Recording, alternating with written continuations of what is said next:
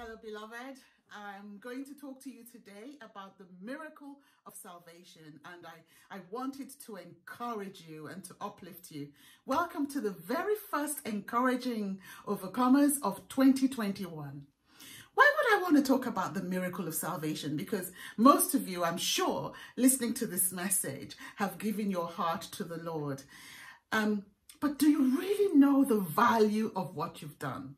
Do you know the value of what it means to know Jesus Christ? I mean, salvation is the greatest miracle ever, the very greatest miracle. There is no miracle, in my humble opinion, which is above it, ahead of it, surmounts it. Absolutely not. Because God himself became man, went to the cross, and he bore our transgressions, that's our sin, our iniquities, everything wrong with us. He bore that. He had nails in his hands, in his feet. He had thorns in his head, knives pierced through him. Oh, what an awful, nasty experience. He did all of that and conquered the depths of hell so that you and I can live, so that we may be forgiven in our brokenness, that we may be accepted in our imperfection, that we can be seen as beautiful no matter how much we might feel differently ourselves, that he sees us for who he's called us to be. And because Jesus did that, and he continues now that he's in heaven to intercede for us, and he sent his Holy Spirit to live in us as our counsel, our Father God looks at us through the blood of Jesus. Can you imagine what that means? And I cannot labor this enough, because I think many of us, in fact, I see it, and I'm guilty of that too. Many of us walk around and behave like we're not saved, that we don't know who Jesus is, and maybe we don't really.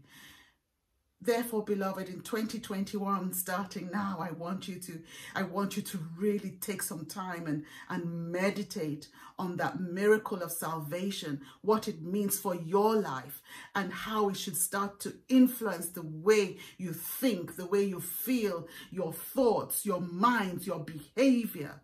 Because that miracle means that you and I, we're going to live forever. That miracle means that no matter what happens in this world, we're just passing through. That miracle means that when we keep our eyes focused only on Jesus, when we keep our eyes focused only above to God, when we rise above the drama, when we take our eyes out of the weeds, out of things that are happening in the world, oh my goodness, we can be full of joy regardless of what is happening. So do you really know the value of the miracle of salvation? The fact that you are saved, that miracle. Do you know it? If you know it, how do you behave it? How do you think it? How do you feel it? There is no other way. No other way. And yet, we've been chosen, you and I. So we have that only way. Acts 4:12 reminds us. It says here, nor is there salvation in any other, for there is no other name under heaven given among men by which we must be saved. Nor is there salvation in any other, for there is no other name under heaven given among men by which we must be saved. Hallelujah! There is no other name, and both you and me, we have that name. We have that name, beloved. I'm laboring this point because one of the things that Jesus never promised us was an easy life. We will have persecution. There will be suffering because he suffered. And if we're going to follow him, we have to go through some suffering. But thank the Lord Jesus, thank God in heaven that we will never suffer the way he suffered. We will never suffer the way he suffered. But we know that there will be suffering.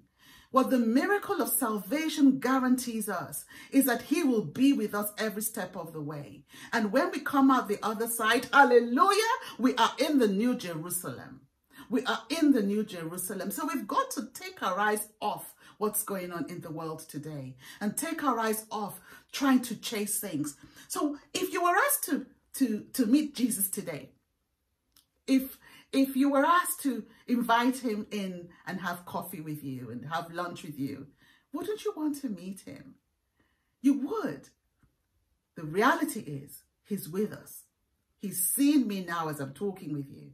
He's with you in the room, in the office, in the car, wherever you might be listening to this. He is with you. He is always with us. When we walk in that awareness, what would be different? How would we behave? Would we show him that we are following his commands of love God with all our heart and love one another? What would that mean? How would we act? Because love is about action. It's not a feeling. If our feelings may propel the action, it may put more passion behind it, but love is action. It's action. How do we think? There might be times when we might feel very depressed, or we might feel a bit jealous. We might feel guilty. We might feel anxious about something. And yet his word tells us not to be anxious. We might worry. And yet his word tells us not to worry. If we were really holding on to that miracle of salvation, how much time do we spend wasting on things that are not to do with eternity? How many of us out there are so hungry for status, for money, for financial things, to be envied by our friends, to be applauded? For what? If we really hold on to this miracle of salvation, what would be different? What would be different? Titus in the Bible gives us some ideas. In fact, he gives us some very clear instruction. And I'm not saying this because it's easy. Absolutely not. In my talking with you, in my encouraging you, I'm encouraging myself too. Because, beloved, now is the time to really press in and say, less of me. Less of me, less of my thoughts, less of what I want, less of the world and more of you. Hold my thoughts captive. Instill in me a desire and a hunger to take your word out, to take you out, to preach the gospel like you called me to. Help me know who I am in you, Lord. Help me walk in the identity of who I am in you. Because I know you chose me and I have my identity in you. So Titus tells us this in Titus 2, verse 11 to 14.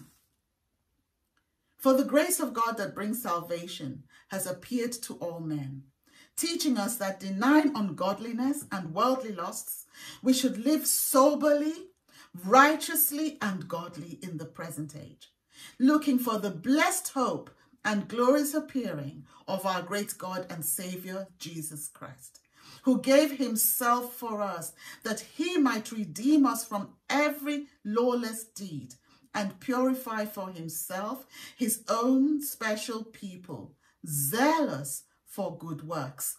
Zealous for good works. We should be eager to do what Jesus wants us to do. What do you want from your life in 2021? Who are you in 2021? How can you be the light of the world in 2021?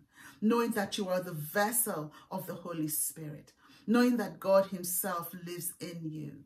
Knowing that God himself has chosen you. Knowing that God himself died for you and rose again and conquered the world so that you can live eternally. Who are you? What are you going to do? How will you behave? How will you act? How will you think? And you know what? Sometimes, even in our brokenness, if we're feeling low, that's okay, because Jesus loves you the way you are. Sometimes we strive. We strive so hard to be different. Now, you might say, Yetunde, are you contradicting yourself? No, I'm not. And I'll tell you why. There are times when we may wallow in our feelings of negativity, and we know we're wallowing.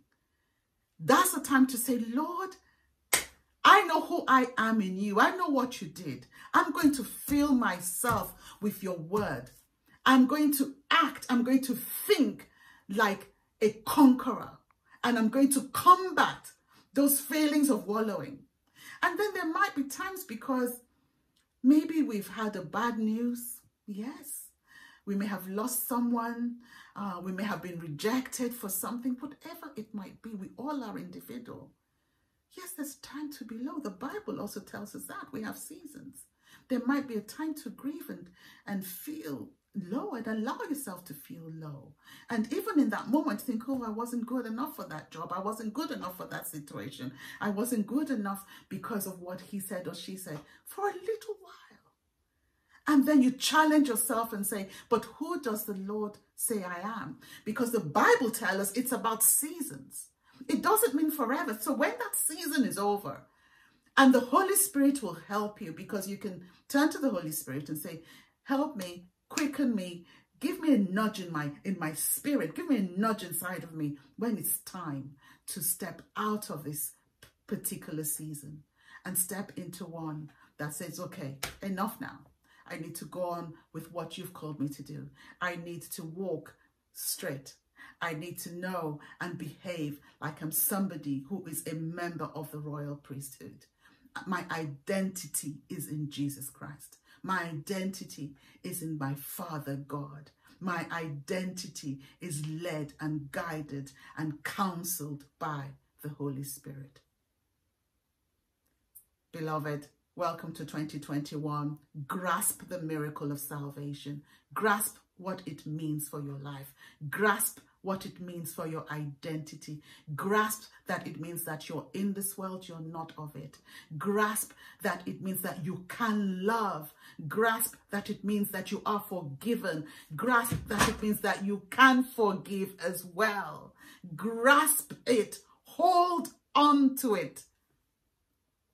And I pray that 2021 is a year that turns out to be one of breakthroughs for you, one of favor, of mercy, of grace, of full of God's love, that God our Father himself will pick people that he has chosen to be around you, people who will encourage you, people who will walk with you, people whose attitudes will lift you up, people who will be full of integrity. That you will prosper in everything you do, where you turn your hands, where you turn your sight to, that you turn to him, that the Lord fills you with joy regardless of every situation, that you'll wake up every morning and say, this is the day that the Lord has made, and I will rejoice in it. Thank you, beloved. And as always, drop me a line or send me a WhatsApp if you would like me to pray with you or stand with you in agreement on anything at all. Lots of love, and I'll see you again soon. Bye for now.